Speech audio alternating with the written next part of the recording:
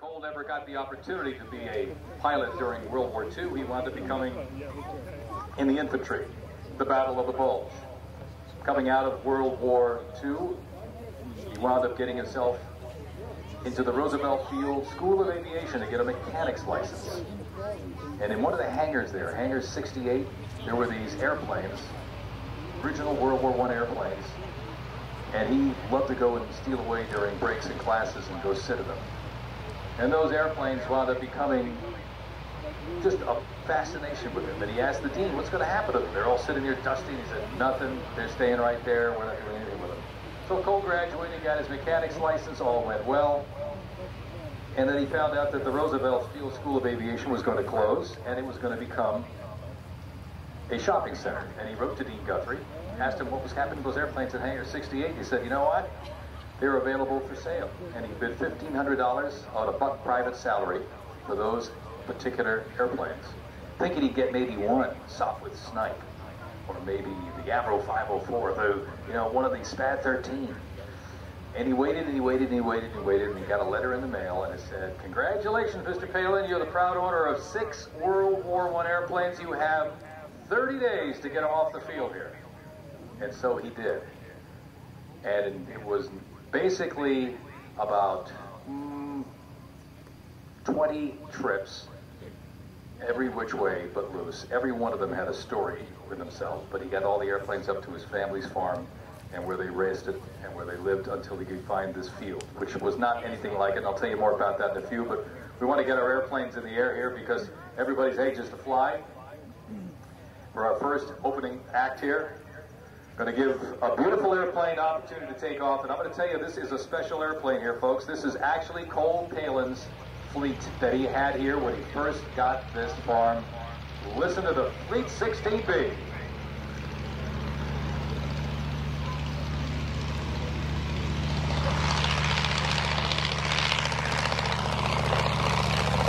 That's the sound you would have heard if you were here in 1959 with Cole Palin at the controls. Today, Alex Davison. Matt Hewer taking the air. Say more about this airplane in just a moment, ladies and gentlemen, boys and girls. I ask you to please rise, take off your hat. Rachel Walker will sing for you our national anthem. And what's going to happen here is Alex Jameson is going to pull away, and Matt Hewer is going to drop something out of the airplane. We love dropping things out of airplanes. But it's a common item you might have used today. You can see it. It might be hard today. It's a popular brand at the time. How many times can he hit that ribbon and cut it before it hits the ground? Cut number 1, taking it right off the top. Great Lakes, a great, great airplane. Very aerobatic.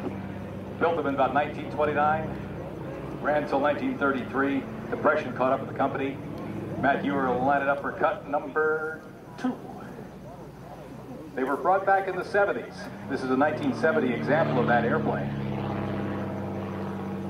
So revered, they ran for a while and then went out of business and came back again just recently. Cut number 3 off the top.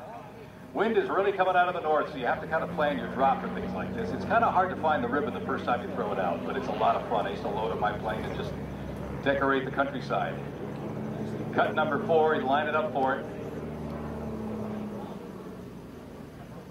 Perfect. On a humid day too, what does toilet paper do? It absorbs moisture, and so it starts to sink and get heavier, so you have to adjust your rate of descent.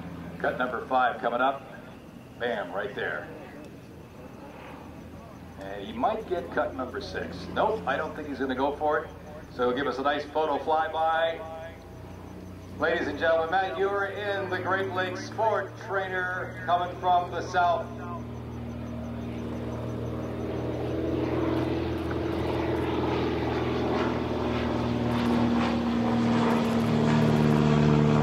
A lot of fun to fly. Cole Palin had one of those airplanes. You see the example up on the hill. It's the first biplane I ever got to ride it with Cole. And then again up to him. Cut number 1. Cut number, no, we didn't get the other one. It's very hard to drop 2 and get them to fall exactly right. The late Bill King, who flew here for many years, would do this as well. Now you see that one's kind of crumbling up, so you might get one cut there. That's one, that's two. He got 3 cuts to his credit. He may get one more. It's sinking pretty good. We're so pleased to have the fleet back here again at Old Rhinebeck. There's another cut. He may go for one more. We have another fleet here, but this example is the real deal from Cole Palin. It was one of the first 3 airplanes to land on this field back in the day. And another cut to his credit. Taking it right to the middle. He'll line up to give us a flyby. Somebody asked me, why didn't you cut it with the propeller? It's right out there. Well, the reason you don't want to cut it with the propeller is it could ingest into the intake, and then the airplane has a very embarrassing silencing sound. We always say the propeller is there to keep the pilot cool. You want to see him sweat, make it stop. Line it up for a photo flyby from the south. Alex Jameson in the fleet 16B.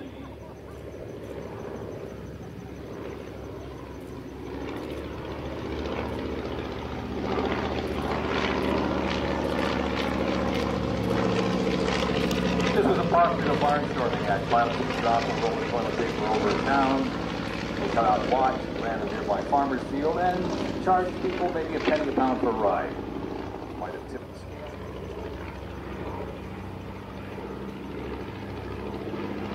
Flying into the wind. Look at all that airspeed. Chugga, chugga, chugga.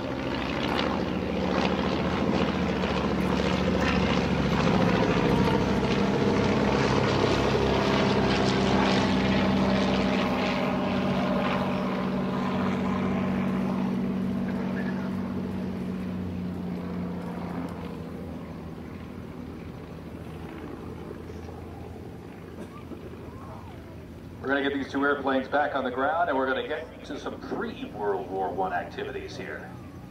This is going to be a lot of fun, too.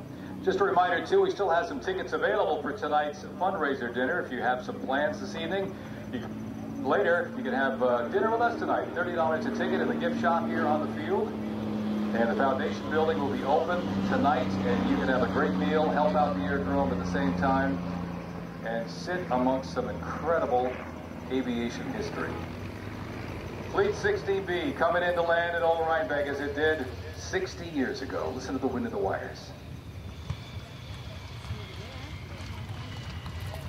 Alex Jameson in the Fleet 16B touching down so gracefully.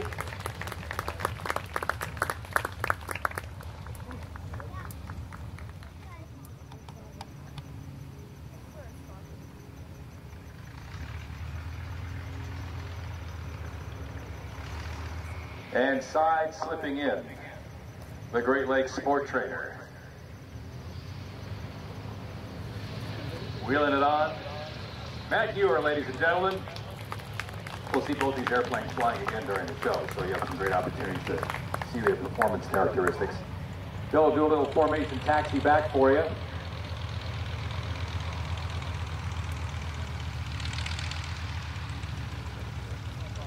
And you can see the design, see the construction. Notice the fleet has a one-piece wing, very efficient, very light. But this was the Cole Palin's airplane that was really his station wagon of the sky. He would take parts of one of the old World War I planes to another airport to have some work done on it. And it was not uncommon to see him flying this airplane all over the Dutchess County area, the Hudson Valley. Alex Jameson in the fleet, Matt Ewer in his beautiful Great Lakes Ford trainer. Love the logo that you see on the nose. It's really nice.